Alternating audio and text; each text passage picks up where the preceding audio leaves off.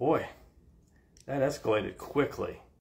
What's up, you all? Happy Friday to you guys, and happy Father's Day to all you dads out there this weekend. Today was Friday the 16th of June, and this was my stock market trading and what I was doing in the market. So I just wanted to give you guys an update. And as always, I hope you guys had an awesome week in trading and made some money for yourselves. But let me go over my portfolio and what I think is going to happen next week in the market.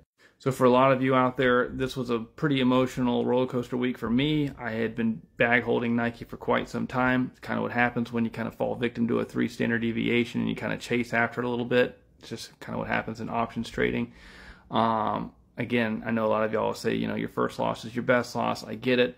Sometimes I just tried to stay in the statistical modeling of the stock, and I thought, hey, we've seen a pretty significant deviation from the range. We'll stay in it, and it kind of went against me. However, I'm pretty practical. I play calls, I play puts, and I try to average back in as best I can.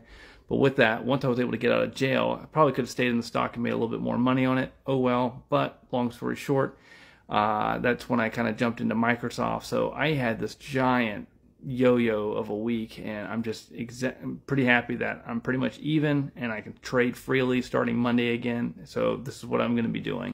All right, so now that I'm in my Schwab options account, today we had a nice little bounce of 4% nearly, and year to date we are at 55% on the portfolio. Honestly, look at the last few days. We went from a 134 watermark, dropped all the way down when I got short at the wrong timing with Microsoft on Wednesday evening going into Thursday, and then Microsoft just rallied in my face and crushed me.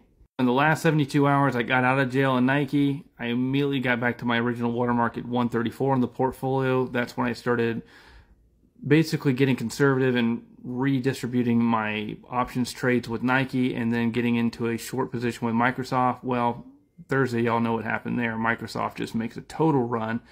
I lose most of those gains the following day, and here we go. We wake up the next day, Friday morning, Microsoft's all the way above 350, and I'm thinking, my goodness, what am I going to do here? So I just stayed even keel. I kept buying puts and selling some more calls against the position to average it back in, and thank God I did. By the end of the day's trading, I got it back to pretty much my original watermark. What ended up giving me faith this morning, as you can see on Microsoft, it had run up to 351. At that point, I said, you know what? We'll buy some more puts at it. I'm not going to look at it.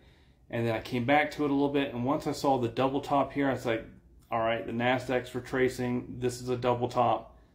This is the price action we've been waiting for, and sure enough, the stock started to retrace. Thank God. So next week, we might see a technical pullback. I might do some iron condors or some strangles. I'll certainly let you guys know on Monday. As always, thanks for watching. We'll see you on the next.